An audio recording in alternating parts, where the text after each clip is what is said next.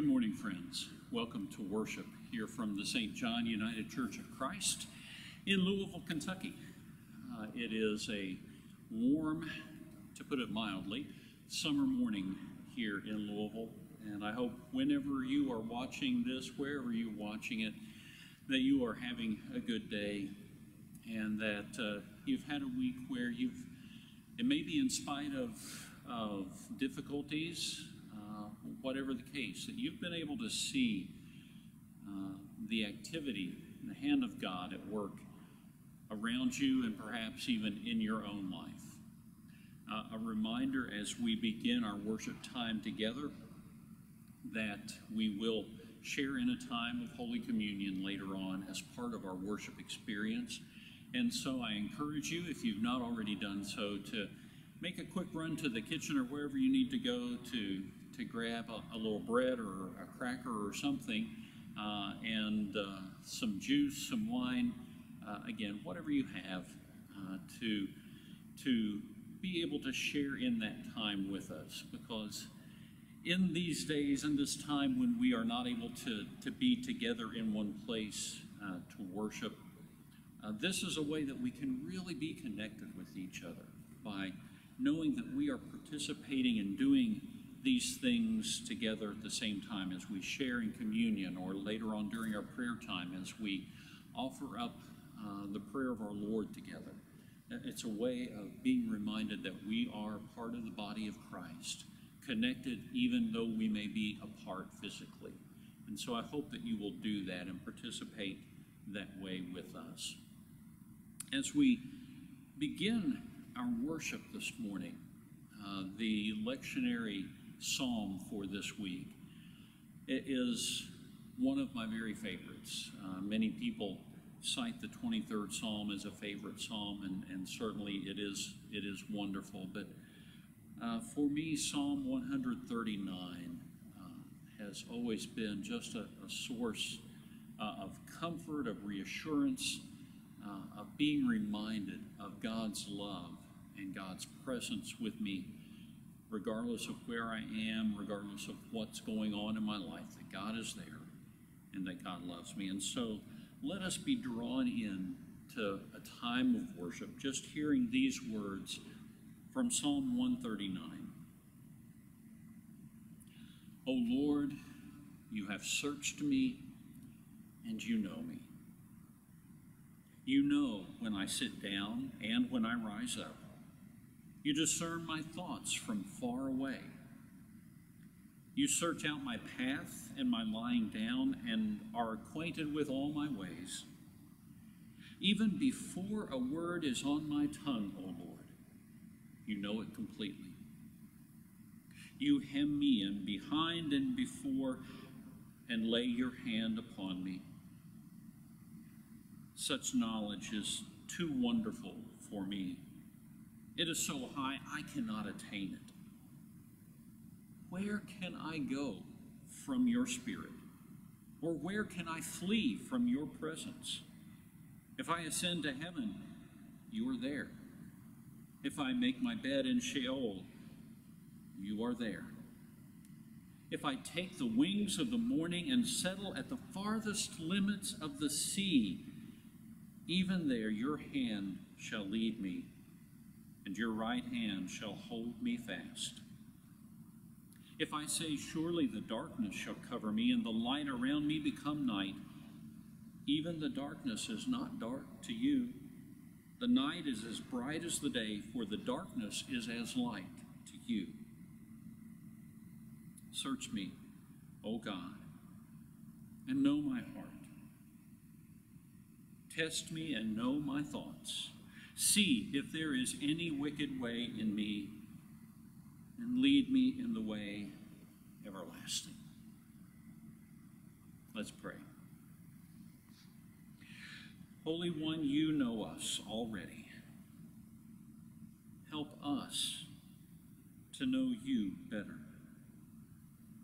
Let us see you all around us even, and perhaps especially in the faces of those we would see as other, as different in any number of ways.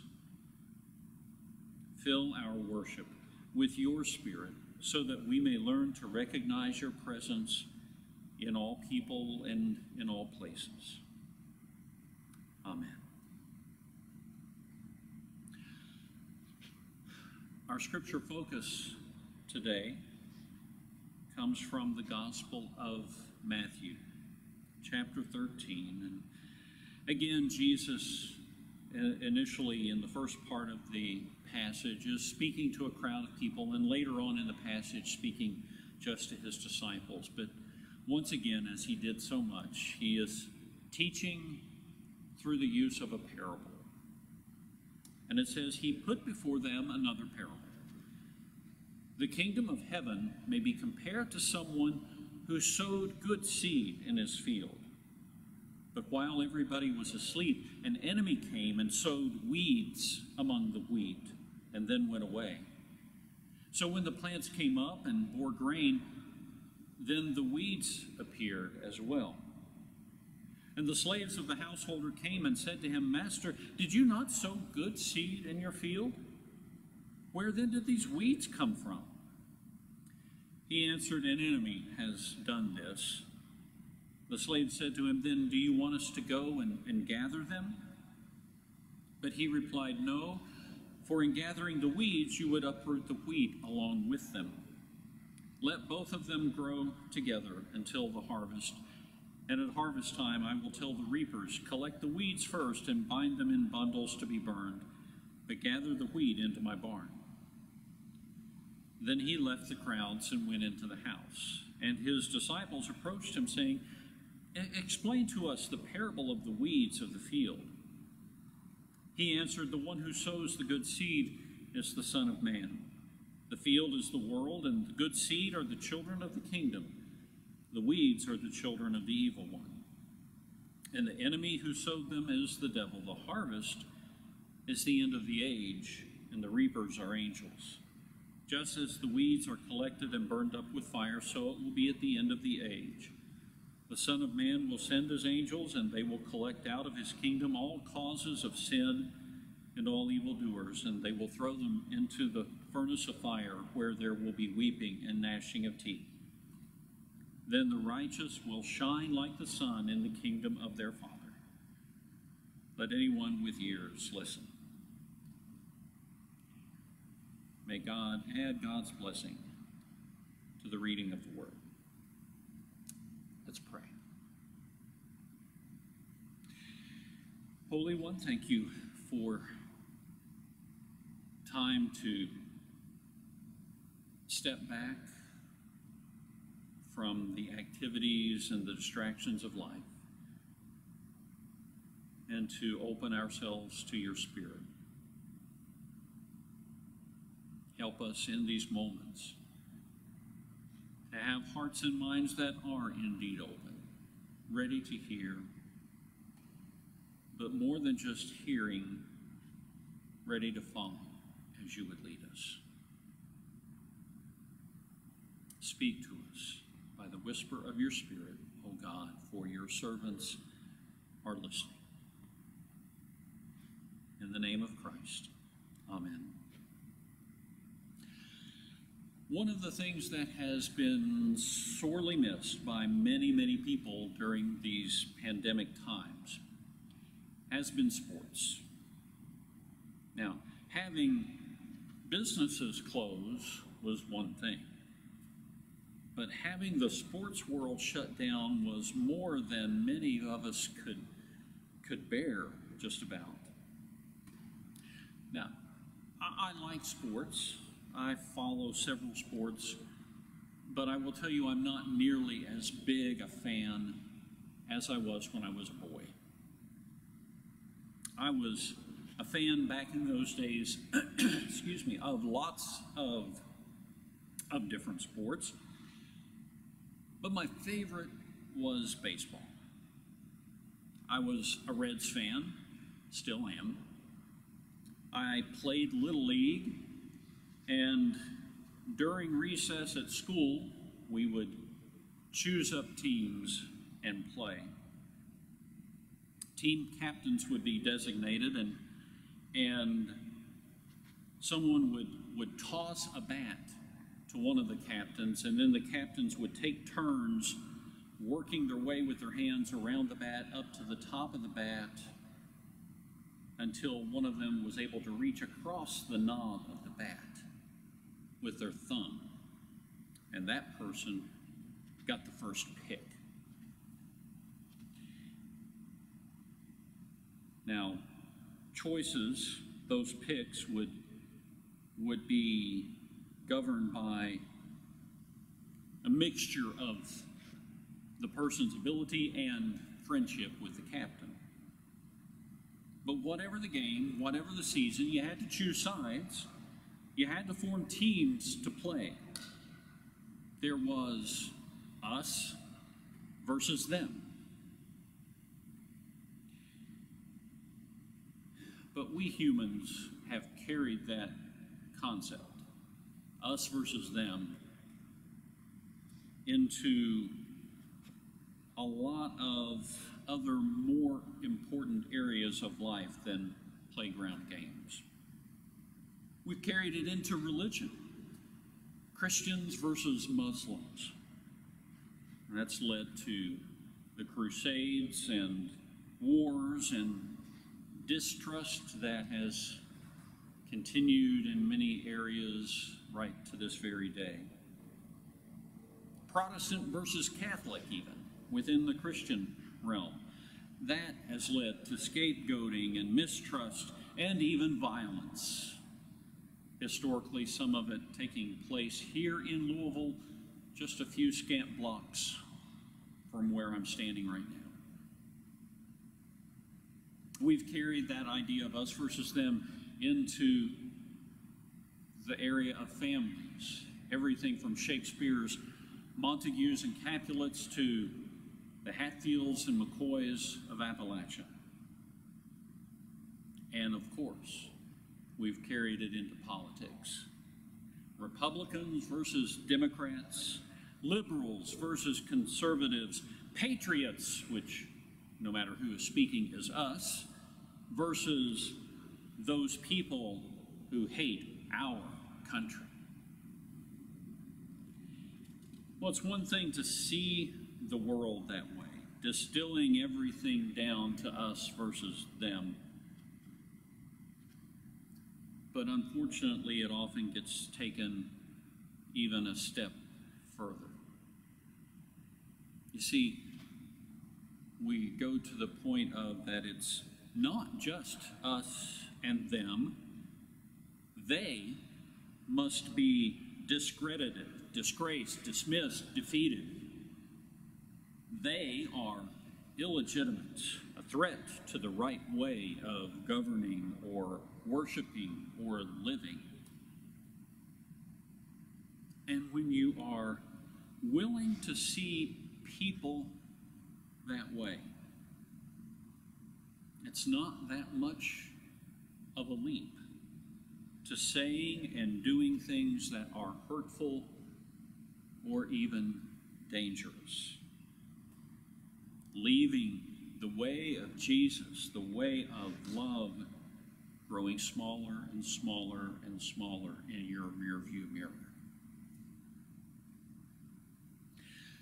Well, Jesus had something to say that relates to this from the parable that we read a few moments ago out of Matthew's Gospel.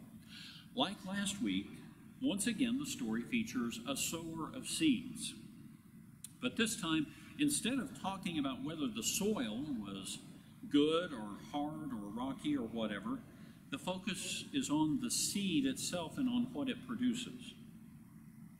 The sower, Jesus said in the parable, sowed good seed. But afterward, during the night, when nobody else was around, an enemy came and sowed weeds in the same field. So when the plants sprouted and grew, there was a mixture of wheat and weeds in the field. And so the servants came and asked the landowner if he wanted them to go and to pull the weeds and remove them. Now, if you've grown a garden or whatever, you're accustomed to that, pulling weeds out. But in this case, understand that the wheat wasn't sown in rows where the plants were a few inches apart. They were sown where they came up right next to each other everywhere. And so the landowner understood that if you pulled the weeds, it would be impossible to do that without uprooting the wheat as well, even though the weeds admittedly would be taking nutrients and moisture from the soil that should have been for the wheat. And so the sower, the landowner, told his servants, no, leave them both to grow together. I'll sort them out later. But that's where a lot of us today have trouble. We are pretty sure that there are a lot of weeds mucking things up for us wheat. We don't know how they got there or who sowed those ideas in their heads, ideas that aren't like ours, ideas that are wrong, that are harmful to our way of life, ideas that surely God doesn't approve of.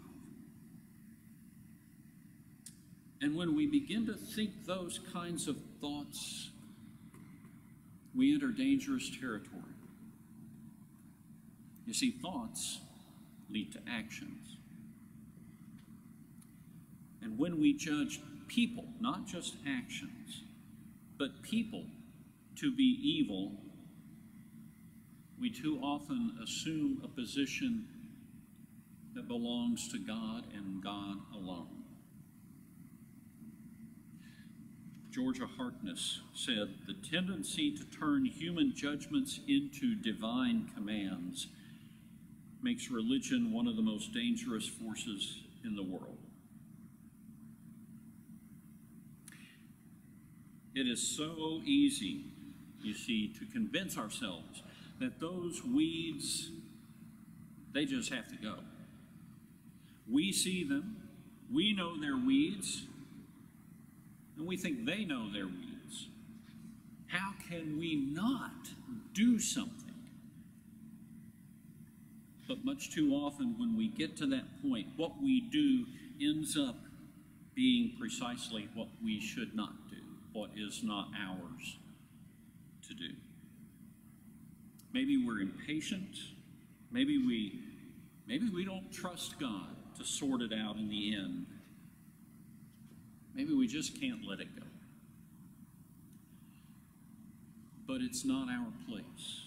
And truthfully, it's way beyond our capabilities. As I say sometimes, it's way above my pay grade. We must do what is ours to do. The work of love, proclaiming God's redemptive kingdom in breaking to our lives in the world. As the prophet said, do justice, love mercy, walk humbly with God. And besides, there's another important thing to remember. Not only is our judgment imperfect, we are imperfect.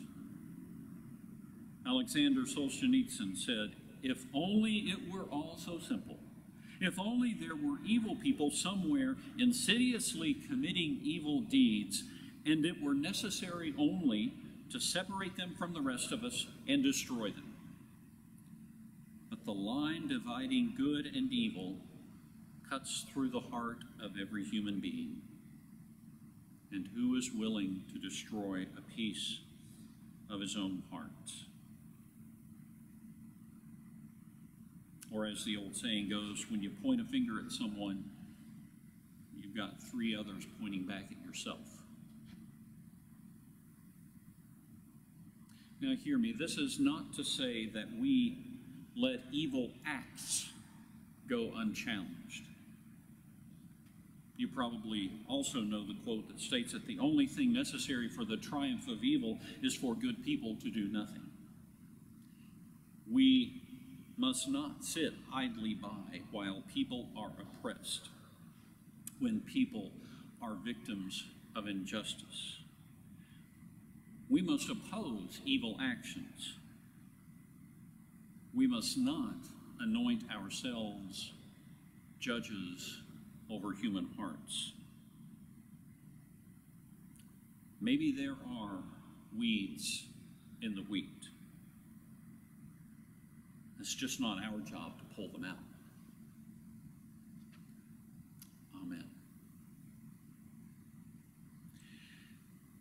Now, for our prayer time this morning, as always, I encourage you to lift up to God, even as I lead us in a time of prayer. Lift up to God those things that are weighing upon your heart and your mind this day. For God hears us. The prayers spoken aloud, the prayers uttered silently, and even the ones that you just can't find words for. God understands the very prayer of your heart. And so I encourage you to offer that prayer to God as I lead us in this prayer and then lead us to praying the Lord's Prayer together. I hope that you'll join me. Let's pray. Holy One, we confess that we have often placed ourselves in the position that is yours alone. We have not only judged those we have deemed to be weeds, but we have sought to uproot them, causing more damage in the process. Forgive us, Lord, we pray. Help us to follow your Spirit rather than our own egos. And help us to receive your forgiveness and grace.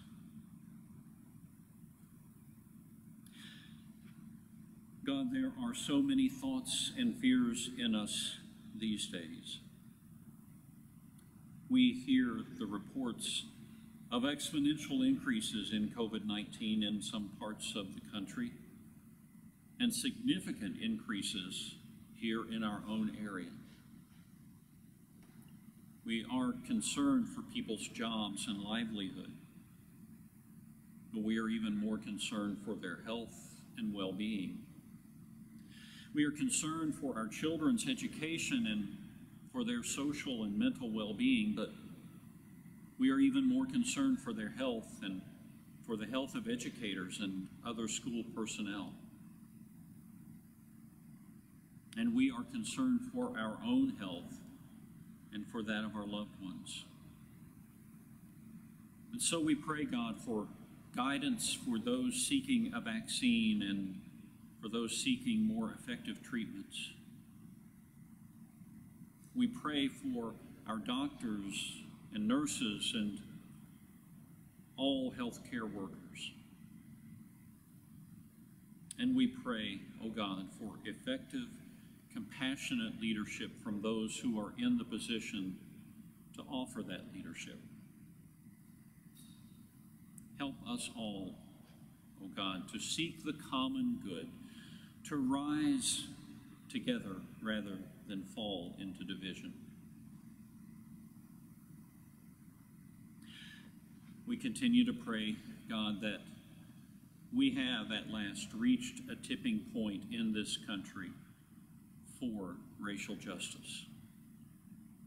We pray that all of us, but especially those of us with white skin, would truly listen to one another, that we would finally see the pain that our black siblings have felt for far too long, and that we would do the work necessary to remedy that pain and to prevent its future spread.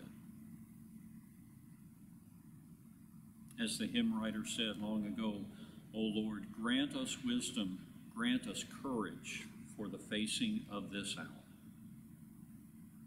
May we follow your way, letting our every action be motivated by love. God, help us to find our way to unity, understanding that we are on this journey of life together. Help us to do the work that is ours to do, and when it is called for, help us to have the faith and the courage, in the words of the great John Lewis, to get into good trouble for the sake of those in need and for the sake of the oppressed.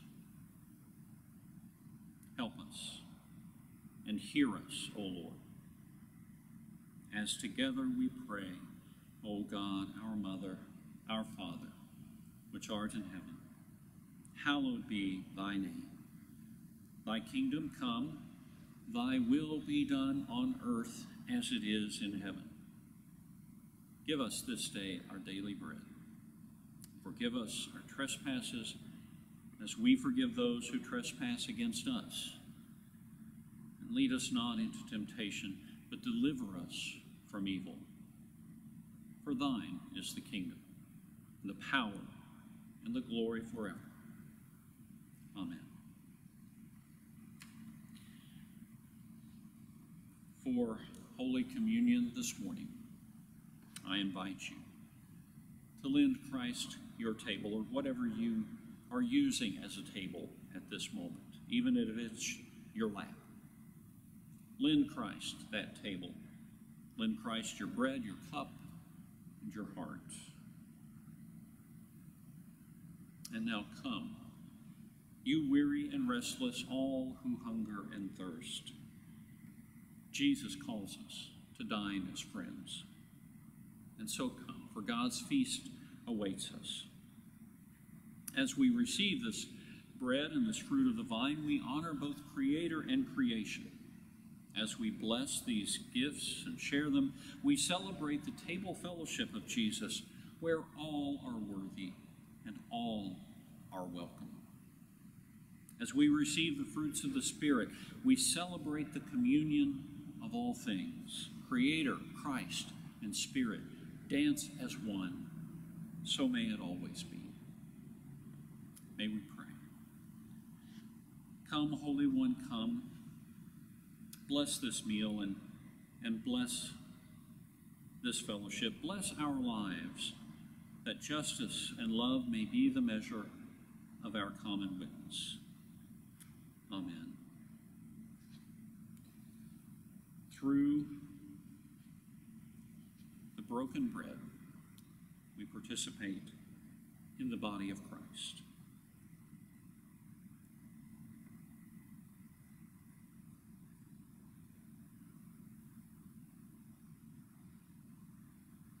Through the cup of blessing, we participate in the new life that Christ gives.